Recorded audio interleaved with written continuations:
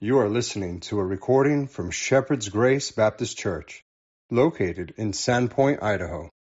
We invite you to come and join us as we rightly divide the word of truth and encourage one another through our Lord and Savior, Jesus Christ. Here is our pastor and preacher, Eric Clerc. Let's open up our Bibles to Revelation chapter 8. We are in chapter 8. We've looked at the silence in heaven. That was verse 1. Then we saw in verse 2 that 7 angels got ready to blow on 7 trumpets. And today we're going to do 3 verses, 3, 4, and 5. It's something interesting I was thinking about. You know, up to end of chapter 7, we had John up there in heaven describing things to us. And everything that he described to us had to do with the throne of God, where he that sat upon the throne. The glory goes to God. And then in chapter 8, verse 1, there was silence in heaven, and I told you that I believe that's because the throne of God had to do some business in the second heaven and also in the first heaven, and so God's throne departed for a little bit, and there was just quiet because nobody wanted to say anything. They all know what happened to the last guy who exalted himself up there. And it's interesting to me because suddenly John is taking notice of some of the other things up there. It's like his eyes were off the throne for a little bit. He had some time to look around and he's like, oh, there's a golden altar. And now he's going to mention it to me. I just find it very peculiar that that's the sequence of things. One of the things that I'll also do is we'll see later on how there's a sequence here in things that really seem to mirror and really match the Jewish holidays as they were throughout the year, the sequence of how things happen. So we see the golden altar here, and then we're going to see the trumpets getting blown, and there's a Feast of Trumpets. And when we look at Leviticus 23 later on, as at another time, you'll see that there is a real resemblance when you start at the Passover, the lamb that was slain, and you work your way through. You can see how Revelation is following that same chronological order. It's very interesting. It's like, wow, yeah, it really does. And so we'll look at that also later on. But today we want to look at the golden altar. So let's do this. Let's read those verses together, and we'll talk a little bit. And I want us to read one verse at a time. Read for me, if you don't mind, read for me verse 3. Revelation 8:3. And another angel came and stood at the altar, having a golden censer, and there was given unto him much incense, that he should offer it with the prayers of all saints upon the golden altar, which was before the throne. A couple of things that we are told here by the Holy Spirit. Number one, these angels are getting ready to blow their trumpets. And then seems like to be a pause before they blow the trumpets. There's going to be this offering up of the prayers of the saints. You see that? Let me ask you, where's this golden altar? It's up in heaven. It says there it's before the throne. You see that? And then there's also, the angel has a golden what? Censer. He has a golden censer. That's like for the kids, that's like a stick that has like a little cup at the end that he's going to do something with. He's got picture in your mind like almost like a little shovel or spade, but it doesn't. It's a censer that holds something. It can hold things in. It has like a cup at the end, like a long pot with a skinny pot at the end, right? Okay, so that is up in heaven. So before this, we were not told that there was any other furniture. We saw the throne of God. We saw the thrones that the 24 elders sat on. And now there's there's also this golden altar. That's interesting. We're going to take a look at the golden altar today and what its purpose is and where it fits. It's very important. It's extremely important. Let's read verse 4 together. And the smoke of the incense, which came with the prayers of the saints, ascended up before God out of the angel's hand. Now notice it says out of the angel's hand, but we know that he's holding the censer, right? That was made clear in verse 3. But they just make a mental note of that. We'll see that again sometime in the future. We'll take a look at Ezekiel 10, where the angel takes the coals in his hand and he throws it out, right? Okay, we saw that, the man of linen. He takes we've read that passage before. It's just interesting.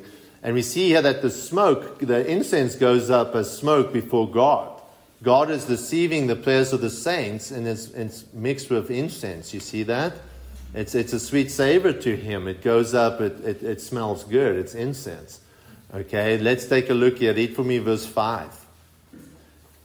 And the angel took the censer and filled it with fire on the altar and cast it into the earth. And there were voices and thunderings and lightnings and an earthquake.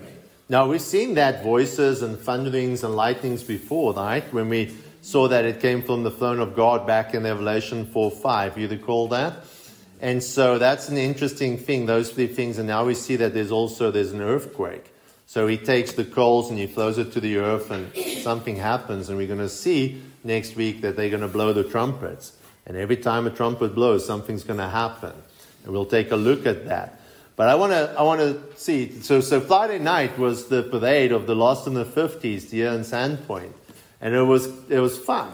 You know, even for a person who's blind, you know, I'm standing on the corner there and I've got all the cars going past me and they pretty much, you know, are all the same, you know, going by, right? I can't tell that one is a 60 this and that one's a 50 that and that one's a 40 that, Chevy, Ford, whatever, you know, Plymouth, I don't know.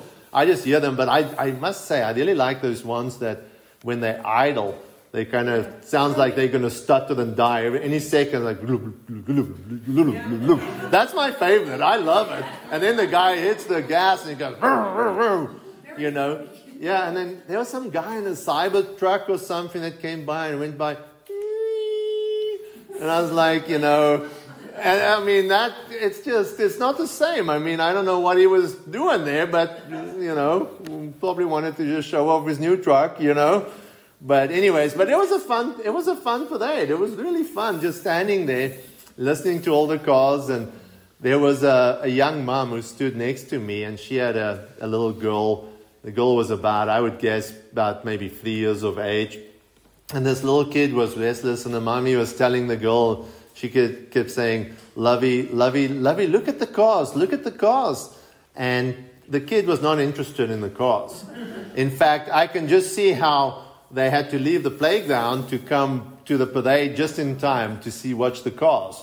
And the kid just wants to do other things, and she was getting a little, you know, frustrated because she wants to go do stuff. She wants to go down and play, and now there's all these cars, and telling her to watch the cars would be like somebody taking you and sticking you outside Walmart and say, watch the cars, look at the cars. Now, some of you might enjoy it, but that little kid was not happy, right? There's nothing special for her about that cars.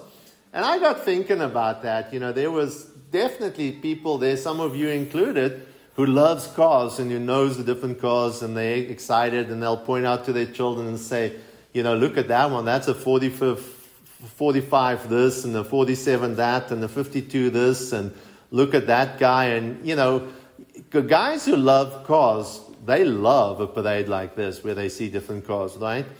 And I started thinking about it, how we see the things that we love, and we take special interest in that. And as Bible believers, we read a passage like this in Scripture about the golden altar up there in heaven. And it stirs us up, it gets us excited. Years ago, when I was going to a church, and I was saved for 30-some years, and we were going to a church in the valley, I had no idea that there was a temple in heaven. It was foreign to me. I didn't even know that. That's so basic that there's a temple in heaven, yet I didn't know that. And it's amazing to me how we as people, we see things through our own lens and through our own perspective. You know, like a little kid, she probably saw the other kids in the crowd, but she didn't care about the cars.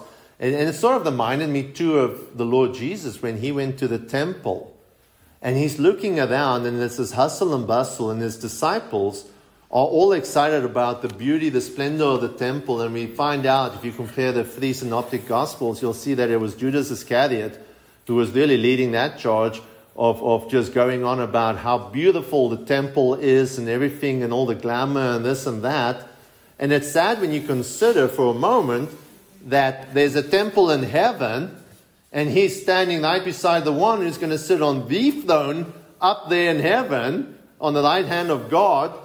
And he is so fascinated with the temple on earth, and then he betrays the Lord Jesus and he goes to hell and he never gets to go up there. And one of the other disciples, John, gets taken up there and he comes back, and the Holy Spirit allows him to describe to us what he sees.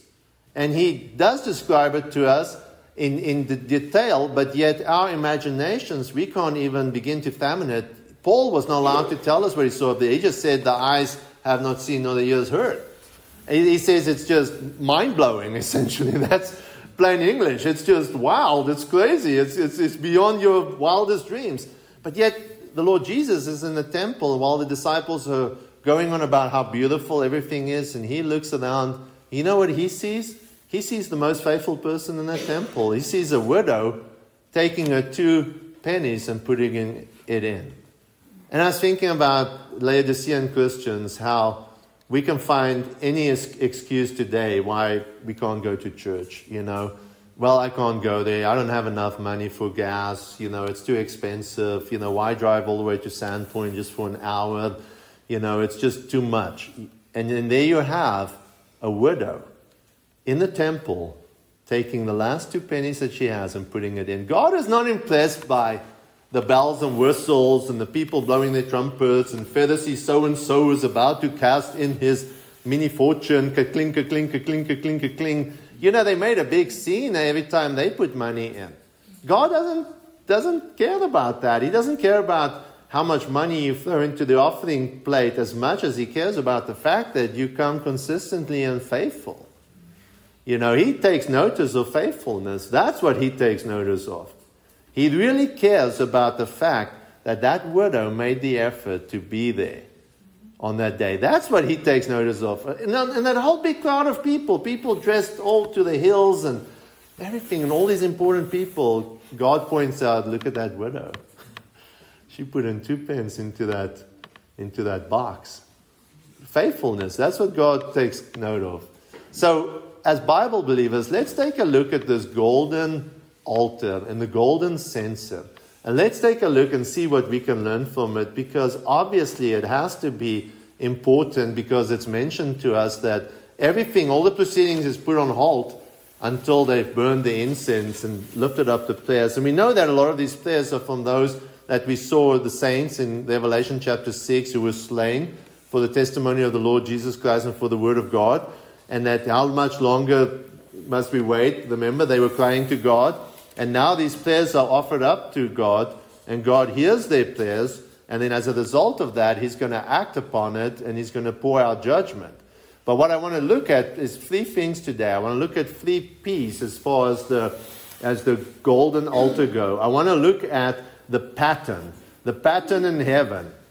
The second thing I want to look at is the placement of the golden altar. And then the third thing I want to look at is the purpose of the golden altar. And I got to do it all within the short amount of time that we have. So let's take a look at that. First thing I want to just point out to you as we look at the pattern. We've looked at some of these verses before, but just flip back to chapter 7. I want to just prove to you that there is a temple in heaven. There's many, many verses to prove that. I'm just going to show you 2, and we're going to move on. But look at chapter 7. Read for me verse 15 about these saints who will serve God in his temple. And take note that they are before his throne. The temple is in heaven. Read 7:15 for me, please. Therefore are they before the throne of God, and serve him day and night in his temple. And he that sitteth on the throne shall dwell among them. So we see that they are before the throne. God will dwell among them, and that they will serve him day and night in his temple. This temple is in heaven. Go over to chapter 11. Just flip over to chapter 11. Now I'm just going to show you a verse that doctrinally fits into eternity, but I just want to show you this. Read for me verse 19, the last verse there. And the temple of God was opened in heaven, and there was seen in his temple the ark of the testament, and there were lightnings, and voices, and thunderings, and an earthquake, and great hail. So we see all those things, the voices, the lightnings, the thunders, but you notice there that the word temple is twice, appears twice in that verse. You see that? And that this temple is where? In heaven. So there you have it, black and white. There's a temple up in heaven. I was saved for 30 some years and I didn't know that there was a temple in heaven. And that the temple on earth was fashioned and patterned after the temple that was up in heaven. Go to Acts chapter 7. I just want to show you that Stephen is preaching to the Sanhedrin, the great council, and he's going to talk about this, how this temple that was the tabernacle that Moses had built was fashioned after the temple that was up in heaven. We want to look at this because when we look at the placement of this golden altar, it's going to be very interesting. You're going to see something absolutely fascinating about where it fits and where it should fit in your spiritual walk with the Lord. It's absolutely amazing. Read for me verse 44, 7:44. Acts 7:44. Acts chapter 7, verse 44. Our fathers had the tabernacle of witness in the wilderness, as he had appointed, speaking unto Moses, that he should make it according to the fashion that he had seen. So Moses had seen the fashion, and he fashioned it accordingly. You see that? Just real quick, read for me 48 and 49. Take a look at this fact that God's throne is in heaven and the earth is his footstool. Take a look here.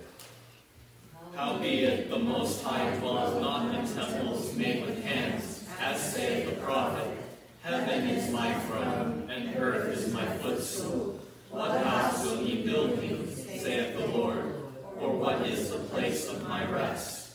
Okay, now let's take a look here. Go to Hebrews chapter 8. We just want to look a little bit about this pattern. In looking at the pattern, we're going to see something really amazing about the golden censer and the golden altar.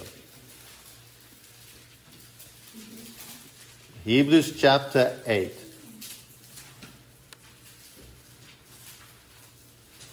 Let's read verse 1 and 2.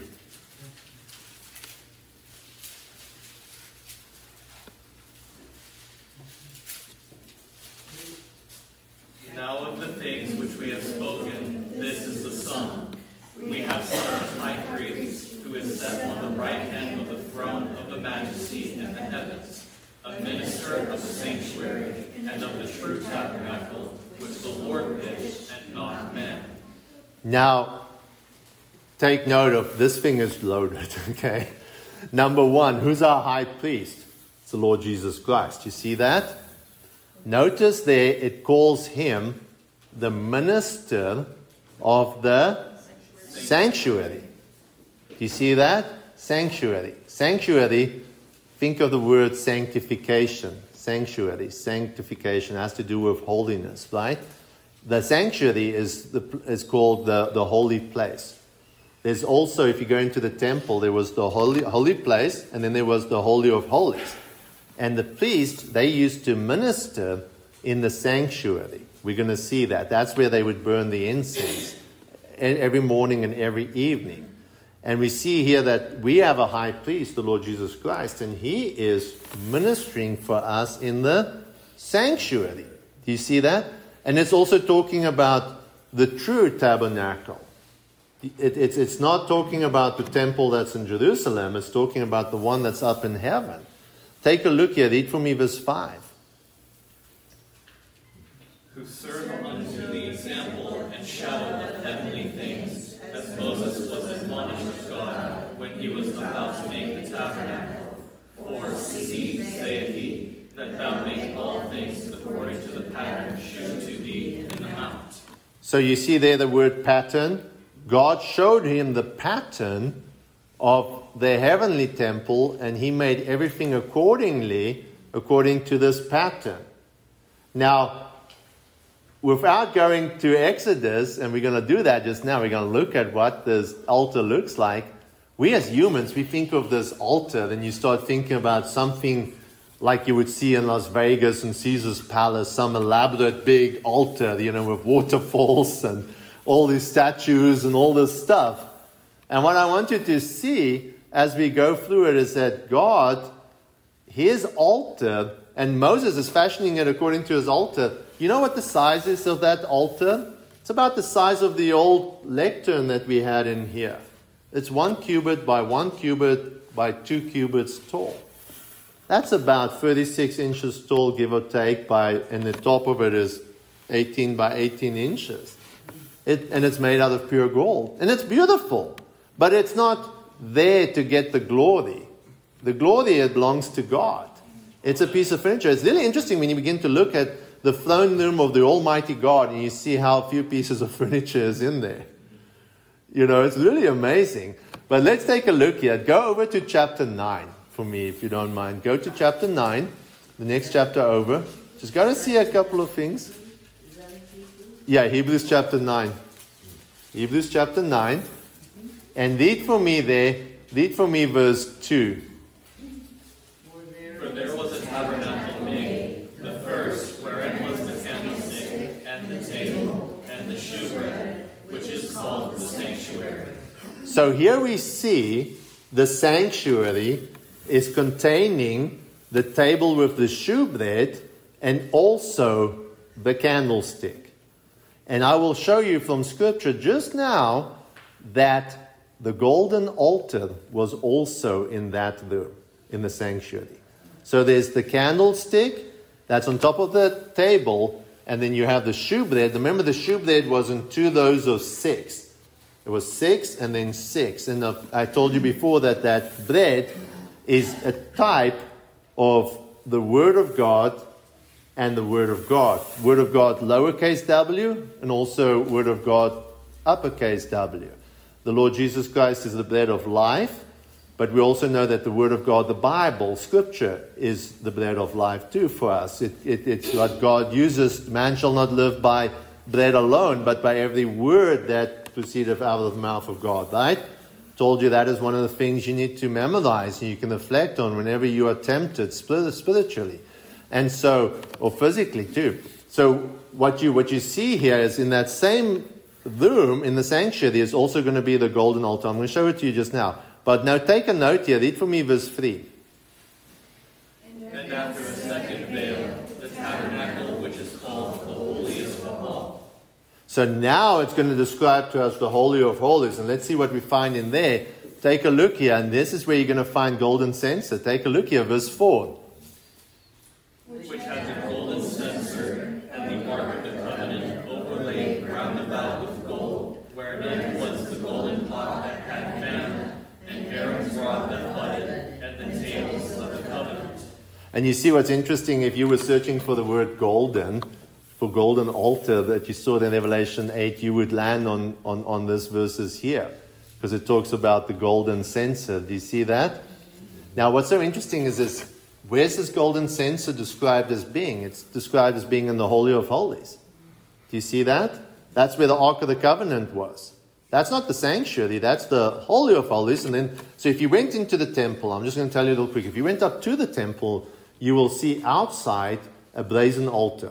The brazen altar was made out of brass. And that's where they burned the sacrifice. And then you would go into the temple. So the first thing you saw as a person walked up to the temple, by the way, is you would see fire. You would be reminded of hell. And that there has to be a sacrifice made on the brazen altar. And then when you go inside, you go into the sanctuary.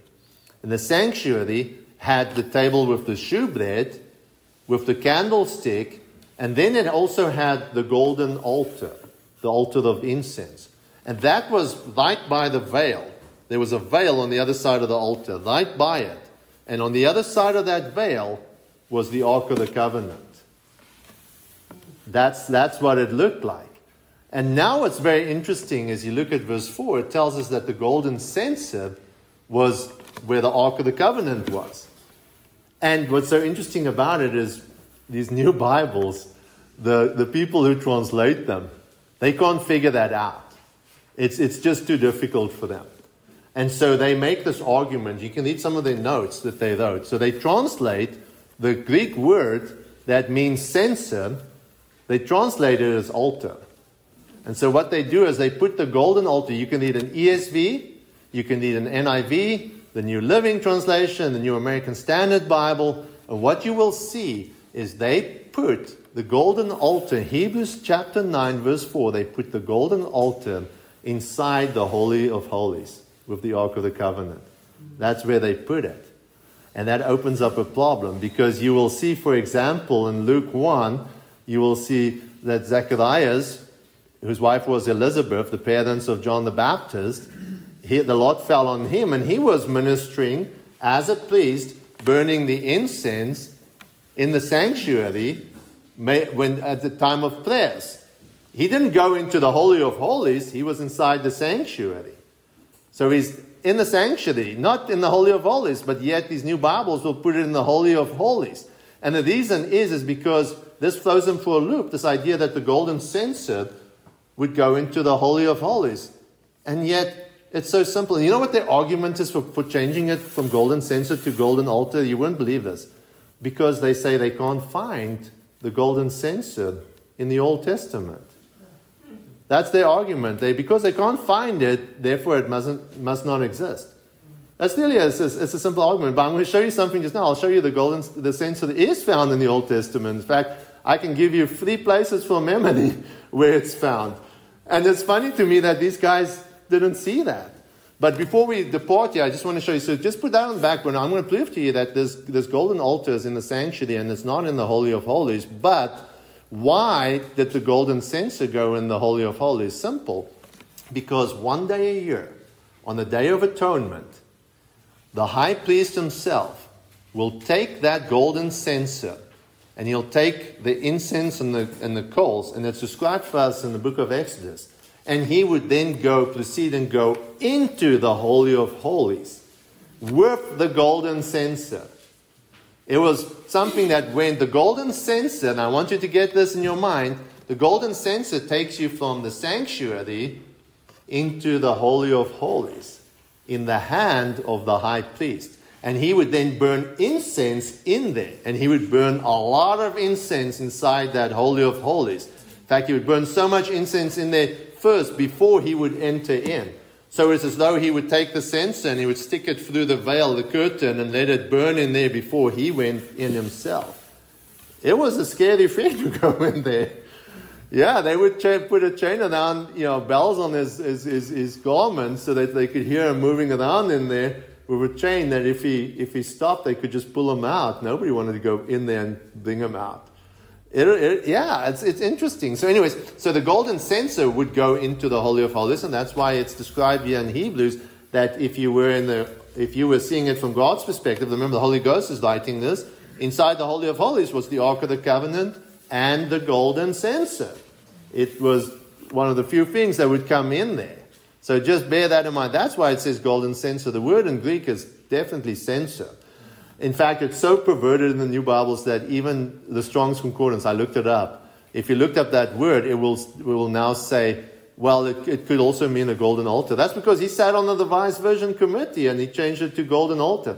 But that word in Greek really just means censer. It doesn't mean altar. But they will change it. Men will change it to fit their doctrine. But in doing so, they actually create a contradiction in Scripture, because you're going to see just now it's not there. Okay, read for me verse 6 and 7. Just want to quickly show you that the priest would minister in the sanctuary, verse 6, and that the high priest would go into the Holy of Holies, verse 7. Take a look at it. Now when these things were thus ordained, the priest went always into the first tabernacle, accomplishing the service of God. But into the second went the high priest alone, once every year, not without blood, which he offered for himself and for the errors of the people. So really, if they had just compared Scripture to Scripture, they would have seen that, right?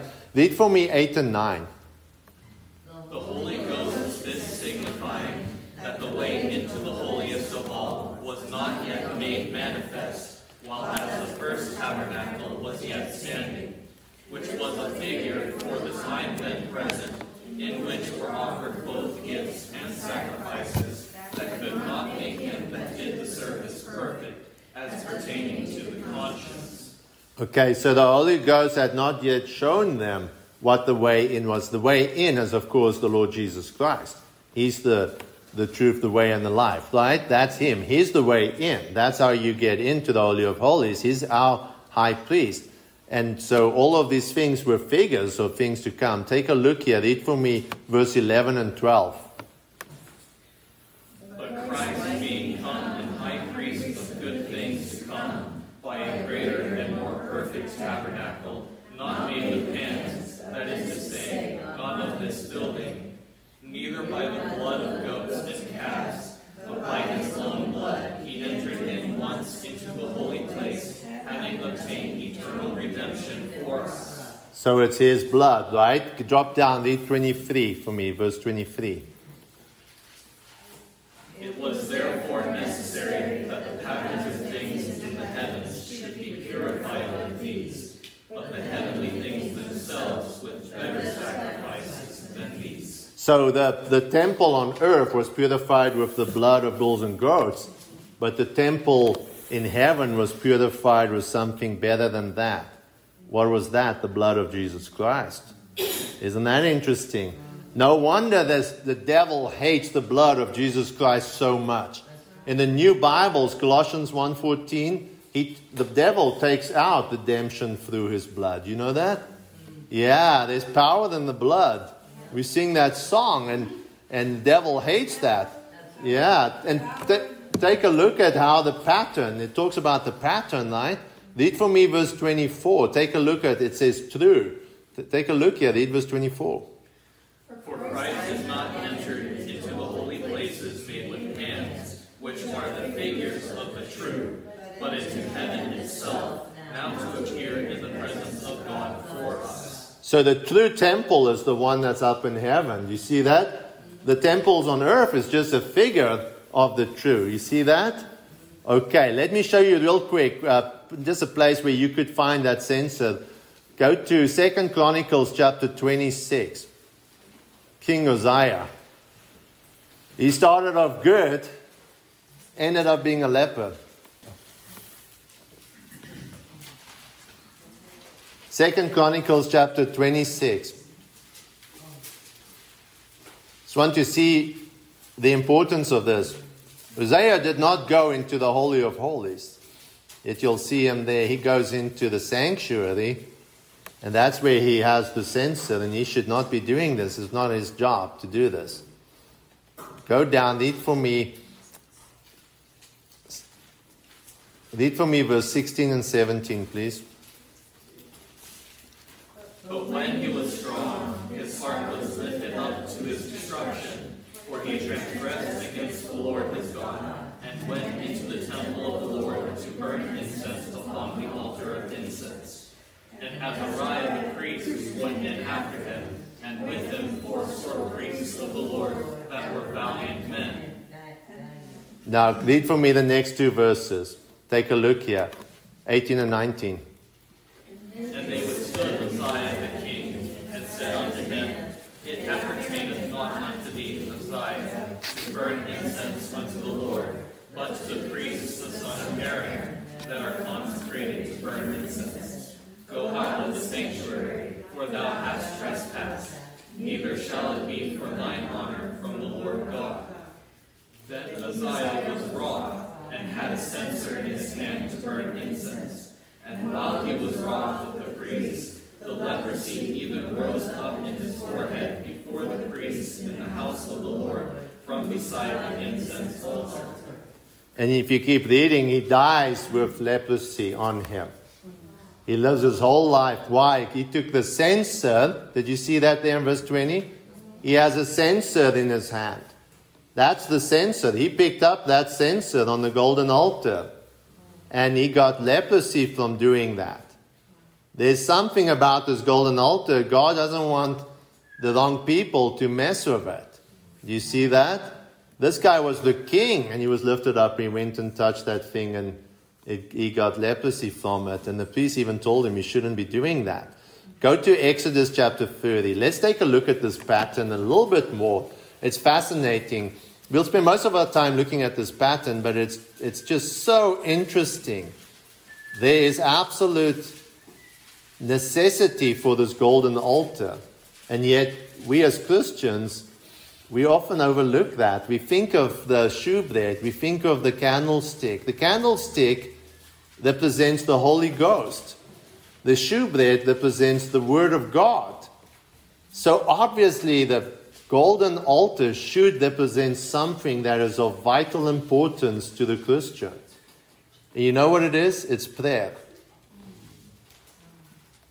That's what it represents. It represents prayer. It represents the gospel.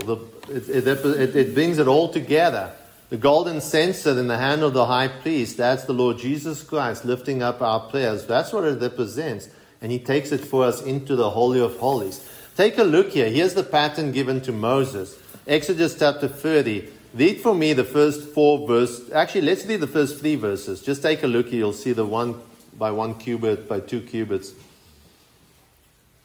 And thou shalt make an altar to burn incense upon. Of shittim wood shalt thou make it. A cubit shall be the length thereof, and a cubit the breadth thereof. 4 square shall it be, and 2 cubits shall be the height thereof. The horns thereof shall be the same. And thou shalt overlay it with pure gold, the top thereof, and the sides thereof round about, and the horns thereof.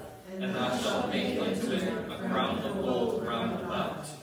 And you know what's interesting to me as I look at that dimensions 1 by 1 by 2, and I can't help but think about when we talked about the ordinances. Remember I told you that there were 2 ordinances and each ordinance comprised of 2 parts. There was we will always say the death, burial, and resurrection of our Lord and Savior Jesus Christ. That is the gospel. But there is the death, there's the suffering and his death. That's in the ordinance of when we take the Lord's Supper. Because the bread is his body that was broken for us. And the grape juice that we drink is the blood that was poured out for us, right? So there's 2 parts to that. And then the resurrection, which is reflected in baptism, is the burial and the resurrection. And that also comprises of 2 parts. And do you see it? There's 1 by 1 by 2. You see the one that is 2 parts, the burial and resurrection, but you also see the 1 and 1, the sufferings, and you see his death. It's just right there. It's a picture of the gospel, just in the dimensions, with the crown on top of it and the 2 horns. It's absolutely fascinating. Okay, you guys read to verse 3. Read for me verse 4 and verse 5. Take a look here. And 2 golden rings shalt thou make to it under the crown of it. The 2 corners thereof upon the 2 sides of it shalt thou make it. And they shall be for places for the staves to bear it with. And thou shalt make the staves of shittim wood, and overlay them with gold. So everything about this altar, the altar itself is overlaid with gold. The things are made out of gold. The staves that's going to come in, that they're not going to touch this altar. They're going to push these, just like the Ark of the Covenant, they're going to push the staves through those things, and then they're going to pick it up by the staves, but they ain't touching that altar. Do you see that? And even those staves are made out of gold. Everything that touches that altar is made out of gold. You see that? Now we know that there was a censer. Uzziah had the censer there. So why would we not know that the censer, which is going to touch the altar, is going to be made out of gold also? We see that in Revelation, that it's made, the pattern in heaven, it specifically said it's a golden censer, that's a golden altar. It's plain and simple. How could the translators say that we can't say golden censer in Hebrews 9? The Greek didn't make sense to them, so they had to translate it as golden altar. Because they say we can't find golden censer anywhere in the Old Testament. When they can find censer, and they can find everything else is made out of gold that touches that thing. Why would it not be made out of gold? It's mind-blowing. Okay, now I want to show you the placement. Where did this thing stand? Okay, so we're going to move on to the second P. And we're also going to look at the purpose of it, okay? And that's, we're going to find there. Read for me verse 6. Take a look here. Verse 6. And thou shalt put it before the veil that is by the ark of the testimony, before the mercy seat that is over the testimony, where I will meet with thee. Now, it says before the ark, right? And it's before the veil. So at this point, you might say, well, Could it be inside the Holy of Holies? Or is it outside the Holy of Holies? You're not 100% sure, right? Okay, just hold your finger here because we're coming right back. We're almost done, but I just want you to see something. Go to Exodus chapter 40. Exodus chapter 40. And drop down for me to verse 26 and 27. You'll see there, it talks about how Moses Aaron is doing everything, and they bring in the Ark of the Covenant, and then he goes in and he puts up the table of shewbread, and he puts up the candlestick, and he lights the candles. Everything is done in a precise order. And then he brings in the altar, the golden altar, and then he lights the incense on it. Take a look at it for me, 26 and 27. And he put the golden altar in the tent of the congregation before the veil, and he burned sweet incense thereon, as the Lord commanded Moses. And if you were to read, when you have time, the other verses before that, you will see that that is in the same room as where the shewbread was in the candlestick. So the Holy Spirit makes it very clear for us where it's standing. So where's the placement? The placement is inside the sanctuary. So let's go back to chapter 30. We were at verse 6. I want you to ponder something here. We have, inside there, we have the shewbread, that's the Word of God. We have the candlestick, that's the Holy Spirit. And then we have the altar of incense, which is associated with prayer. We saw it in Revelation 8. We saw it also, you'll see it in Luke chapter 1, if you were to read there, that the priest would offer the incense during the time of the prayer. That's where it was used. So the placement of it is in the sanctuary. So the place, where does it belong? It belongs in the sanctuary. So when you come into the sanctuary, you have the Holy Spirit guiding you through the Word of God, and it convicts you, and it brings you to the golden altar, which is the place where that's your prayer. So after you get convicted by the Holy Spirit through the Word of God, what are you supposed to do? You are supposed to lift up your prayers to God. That's what it's indicating us. There's three vital things in that sanctuary. The Word of God, the Holy Ghost, and prayer. And think about this. If you are the enemy and you're trying to disrupt service between God and His children, there's two-way communication going on between God and His children. God speaks to His children through His Word, and the children speaks back to God through prayer. So what you're going to do is you're going to disrupt the Word of God by bringing out all these false translations, and they're going to corrupt the Word of God, and so that's the way you can disrupt the communication from God down to His children.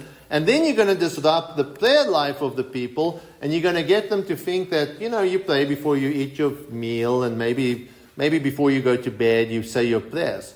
No, the Bible tells us as Christians in 1 Thessalonians 5, it says, pray without ceasing. Men are always to pray. We are to pray continually. You and I are constantly to be in a mindset of prayer. You have to reflect on Scripture. You have to sing songs in your heart, and you have to pray. It's good to have a good prayer life. You'll find that the people who are the best soul winners are also men and women who have the most effective prayers. They pray. They spend a lot of time on their knees. All these great names in the past, the people who really went out and won a lot of souls, and the evangelists, they spend a lot of time on their knees before God. You need to purify yourself as part of sanctification. That's the purpose of this golden altar. And the Lord Jesus Christ is our mediator. He's our high priest, and He takes our prayers from the golden altar, from the sanctuary. We can't go. You and I don't go into the Holy of Holies. But the Lord Jesus Christ takes it, and He takes that censer in for us into the Holy of Holies and presents it before God. That's what He does. That's why it's so important that when you pray in the name of the Lord Jesus Christ. You don't pray in the name of Mary or anybody else. You see in 1 Kings 18, you see in verse 26, you'll see that they cry, oh Baal, hear us. Baal is not hearing them. It's praying to Mary is praying to Baal. Same black robe priest doing the same thing. Okay, let's take a look at the purpose. What is the purpose? We talked about it, is to lift up our prayers, but I want you to see something more as we can see right here in the passage. Read for me verse 7. Burn thereon sweet incense every morning. When he dresses the lamps, he shall burn incense upon it. So every morning is when Earthen is burning incense, okay? Now take a look here. So in other words, what we see here is there's a specific time set aside to come in and burn this incense. Now take a look here, verse 8. Read for me verse 8. And when Aaron lighted the lamps at even, he shall burn incense upon it, a perpetual incense before the Lord throughout your generations. And so the Jews would go up to the temple, and they would go, there was in the morning and then there was in the evening. They had prayers. And it just amazes me. We were traveling one time. We were in a family in a car in South Africa. It was me and my mum and dad and my siblings. And we came to a rest stop. And it was 6 o'clock in the morning. And we got out of the car. It was kind of chilly. And we were just having a little bit of food on the side of the road. And another family pulled in with their microbus. And they all piled out of there. And they laid down this carpet on the ground. And they all got down facing east. And they were a bunch of Muslims. And they were playing. And it's convicting to think about the fact that people who are playing to a false god they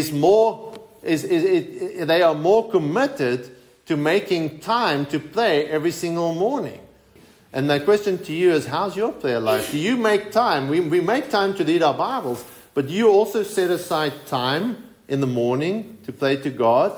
Set aside time in the evening to go down, maybe go into your closet or someplace where it's just you and God, and you get on your knees and you pray to God. We see from the example of Daniel that Daniel used to do that 3 times a day. Daniel would go and he'd open up the windows and he would pray to God. He was committed. And you know, God can use somebody who is faithful. That's what you see, a faithfulness. God takes note of faithfulness. You know, he really takes note of the person who makes the time every single day to get on his knees and pray to him. The person to whom it is important enough that they set time aside. Isn't that interesting? Take a look here at verse 9. Read for me verse 9. Ye shall offer no strange incense thereon, nor burnt sacrifice, nor meat offering, neither shall ye pour drink offering thereon. See, God doesn't want your prayers to have any strange incense in them. He doesn't want it to be contaminated. He doesn't want you to be on your knees with little beads and stuff doing the Catholic thing. Okay? He doesn't want you to contaminate it and be praying to dead saints or to Mary.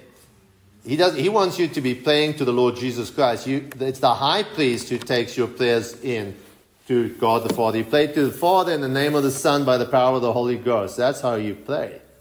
And that's also one of the reasons you want to make sure that the priest had to cleanse himself before he went in there and he did this service. There was a whole procedure he wants to go through. And one of the things that you need to consider is when you get on your knees and you pray to God is first take care of your own sins before you start laying out all your petitions before God. First take care of yourself. Pray for yourself. Ask God to forgive you your sins and show you the things and your transgressions and the iniquities that's in your heart, right? Okay, let's read verse 10. Take a look here. And Aaron shall make an atonement upon the fourth of it once in a year with the blood of the sin offering of atonements. Once in the year shall he make atonement upon it throughout your generations. It is most holy unto the Lord. And I want you to see here that this is most holy unto the Lord. There's only a few things in Scripture that is called most holy. Prayer is an essential part. The golden altar reminds us of the importance of prayer, and it is most holy. Prayer is up there with reading your Bible. Prayer is up there with having the Holy Spirit guide you as you're reading your Bible. The Holy Spirit also guides you in your prayer life. But you have to make time. Just as you need to make time to read your Bible, you need to make time for prayer. Prayer is so important.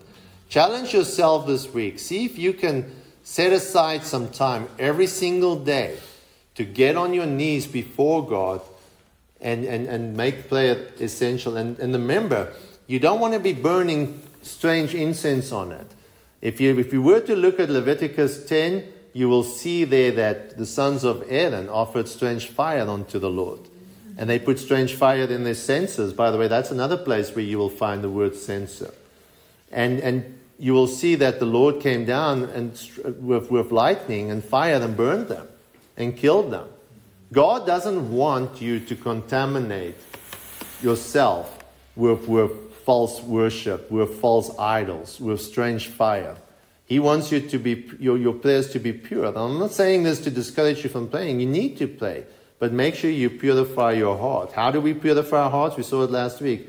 Thy word is very pure, therefore thy servant loveth it. Right? You purify yourself with the word of God. So as you come into the sanctuary, you have the shub there. That's the word of God. The Holy Spirit guides you. That purifies your heart. And then you go to the altar of incense and you make your prayers to God. That's how it works. It's an essential part. And God takes it so serious that when the trumpets are about to blow, they say, stop. First need to make prayer. We want to hear the prayers of the saints first. It's important to God. Let's go to the Lord in prayer. Father, thank you so much that we can study your word, that we can see that prayer is such an important and integral part of our worship to you. And we ask you, Father, to help us this week as we all take charge of our own lives and our own prayer lives, and we all consider how we can become better at praying to you and spending time with you and meeting with you, Lord. We thank you now and praise you in the name of Jesus Christ. Amen. Thank you for listening to a recording from Shepherd's Grace Baptist Church. Please visit us at www.shepherdsgrace.org for more information.